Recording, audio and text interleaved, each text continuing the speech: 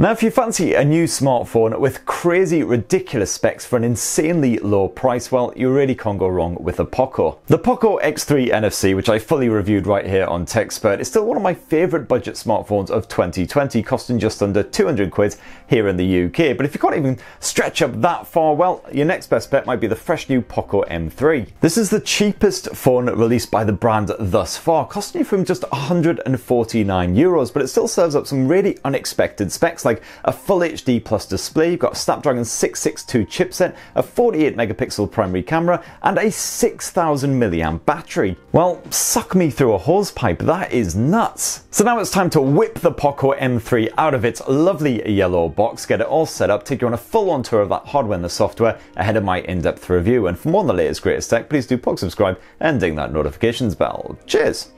Okay, let's see what you get with this beast. It's got the phone itself, of course, which is exceptionally cold after its trip over from good old Hong Kong. It's got a power adapter, in this case a 2-pin European affair. Got your Type-C USB cable. We've even got some very snazzy wristbands bundled in there as well. Gnarly, dude. And then bundled inside the little bonus yellow box, you know what I'm hoping for. And yes, there it is, my friends, a condom case to keep your Poco M3 in perfect nick. So that's the box. Let's actually check out the exciting part of it all, which is the Poco M3. Now the M3 is certainly a sizable wee beast at 6.53 inches, but you know, no bigger than most other smartphones in 2020. As you'd expect for a simple budget smartphone, it is of course just a plastic backend, but it's actually textured, as you can hopefully see there. It's got an almost leather style sort of finish to it, which is quite funky. Should hopefully aid with grip and also prevent fingerprints and greasy marks from coating that surface too easily. And you'll be able to pick up the Poco M3 in either a black finish, a blue finish, or a bright vibrant yellow, instead kind of similar to the old Poco box. And personally I wouldn't have minded that bright yellow one actually. I think it's got a bit more character to it than just the bog standard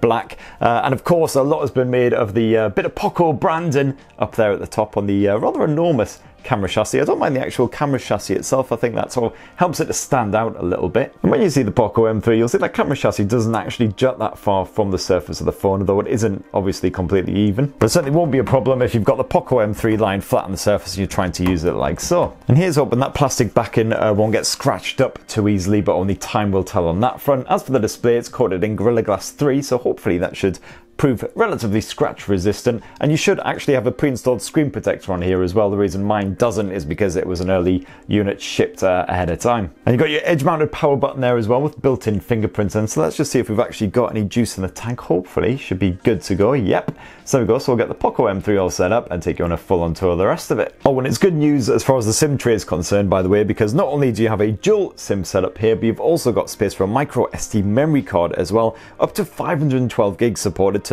expand the 64 or 128 gigs of onboard storage depending on which model you grab. Okay, Poco M3 all set up and ready for business. And what you've got on here is Android 10, so it's unfortunately not Android 11, the fresh new OS, but hopefully that update won't be too far away. But what you do get slapped on top of that is MiUI 12, that's Xiaomi's own launcher, but it is MiUI 12 for Poco, so there are some subtle differences here and there. You do still get that fantastic control center, which was introduced in MiUI 12, so it just gives you fast access to all of your main sort of settings and toggles, kind of similar to the iOS version. You do, thank God, have a built-in apps tray as usual with Poco smartphones. You can bury away all that stuff. You do get a fair bit of crapware pre-installed on here as well, so a lot of like the Xiaomi first-party apps and then random stuff like TikTok and LinkedIn, which you might not necessarily want. But at least quite a lot of that stuff, if you don't want it, you can simply uninstall it, which is definitely good. And despite that budget asking price, you actually get quite a decent little set of features on here, like dual band Wi-Fi support, although you don't seem to get NFC. And indeed, no NFC in the connections setup section. So yes, it looks like if you want contactless payments, you're going to have to look elsewhere. Of course, at the same time that it launched the M3, Poco did announce that it was splitting away from Xiaomi and becoming its own independent body. So it'll be interesting to see what happens with the software on Poco smartphones going forward, especially the likes of the Poco M3, which come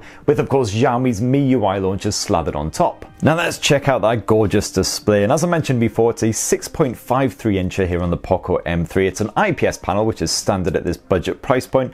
And the bezels aren't too chunky, again, for a cheapy smartphone. You've got that little nipple notch poking its way into your view when you are streaming a bit of video action, but it's nothing too obnoxious. The main thing is that the visuals are rather tasty indeed. Again, at this budget price point, it's a full HD plus resolution, which is very hard to come by. A lot of the Motorola's around this price point, they are HD instead, 720p instead of 1080. So you get nice crisp detail in there and fairly punchy colors for an IPS panel as well. You can actually dive into those display settings if you like and have a bit of a play around with the colors. It doesn't make a massive amount of difference. You can go for saturated or standard, just slight difference on basically the general vibrancy. And you can also play around with the color temperature if you like. And in further great news, the Poco M3 is fully Widevine L1 certified. So that means in the likes of Netflix, you'll be able to enjoy HD quality content, not crappy SD. And as if the visuals weren't already special enough here on the Poco M3, you've also got a stereo speaker setup as well. So let's just boost up that audio, see if it's actually any good. HD plus screen, stereo speakers,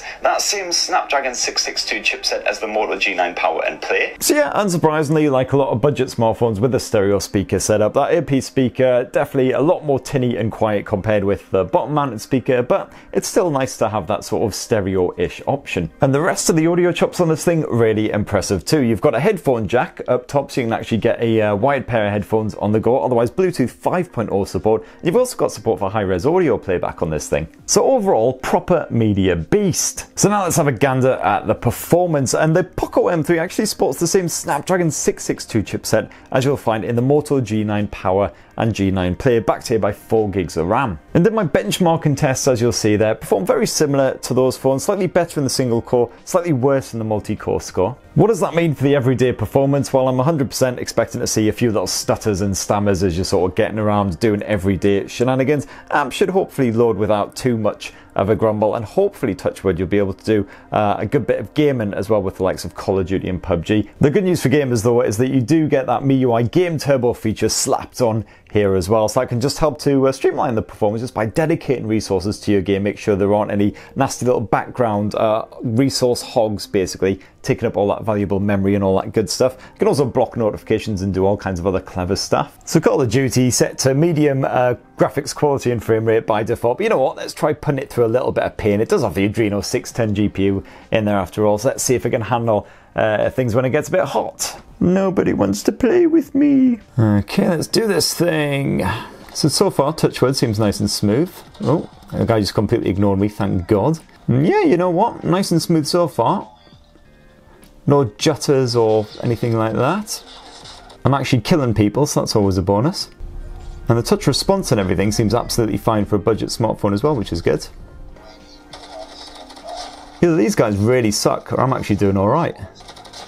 Yeah. So yeah, very impressed by just a quick game of Call of Duty there. Played with an absolutely fine frame rate. Touch response, I'll say everything absolutely fine as well. Great for a budget smartphone. So you know what, that'll do the job. But of course I'll be playing plenty more Call of Duty ahead of my in-depth Poco M3 review, so check back for that in case there's any little quirks or other issues. And then of course, hot damn, you've got that 6,000 milliamp battery as well, which is bigger than, I mean, a lot of budget smartphones these days, they come with a 5,000 milliamp cell stuffed inside, which is, you know, big enough generally to get a day and a half, 2 days of use per charge. 6,000 milliamps, that should hopefully see you through 2 full days, no worries. Got the usual battery saver mode shenanigans, like you're going to need that. So yeah, the only other budget smartphone rocking a 6,000 milliamp battery that's come out recently is the Moto G9 Power, so obviously a match for that. You do have 18 watt fast charging on here as well, which is pretty damn good, again, for a budget blower. So let's finish up by taking a proper look at that triple lens rear camera tech. And what you got here is a 48 megapixel primary sensor backed by simple 2 megapixel macro and depth efforts. And normally at this sort of budget price point, you get a very basic snapper that'll do the job fine for simple shareable shots and not much else. But to be honest, I've been so impressed by everything else on the Poco M3, I wouldn't be surprised if this camera is actually really solid. As you can see there, you got full HDR smarts. You've also got an AI mode, which is kind of like basic scene recognition. I tend to leave that switched off, to be honest.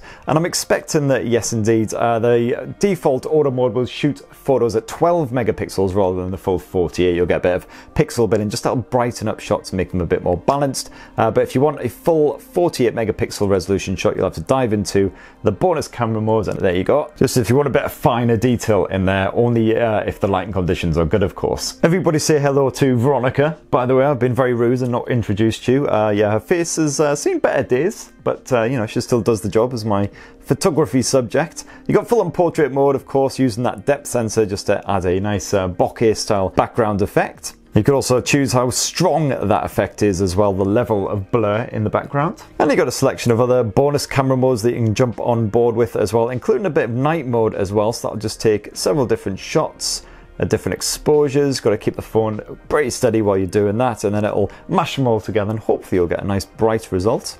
Forgot about that effing watermark as usual. But yeah, as you can see there, reasonable amounts of detail, quite natural looking tones and everything as well, considering the ambient conditions in here. And if you know what you're up to as well, you know your way around a DSLR and the likes of that, you've also got a full-on pro mode as well, where you can basically play around with the likes of the ISO levels, the white balance, the shutter speed, all that good stuff. You could also shoot at the full 48 megapixel resolution if you like, and then if you drag down this little settings bar as well, as you can see there, you can shoot in RAW format as well. You've got all kinds of other bonus options. As for your video, well, you can't shoot at 4K resolution sadly. You do top off at 1080p at 30 frames per second, but hopefully it should be fine for your everyday home movies and all of that good stuff.